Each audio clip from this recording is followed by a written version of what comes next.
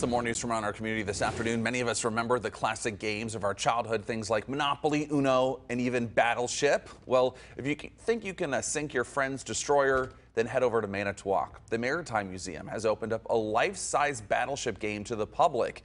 Get this, it was actually created by the museum's janitor who spent his winter season getting it ready for everyone to enjoy this summer.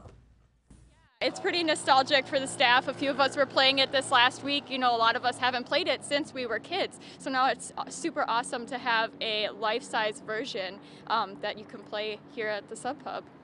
That is really incredible. That is some talent right there. That life-size classic game will be up for guests to enjoy throughout the summer season, as she mentioned, right up on the roof at the museum's Sub Pub. Very cool.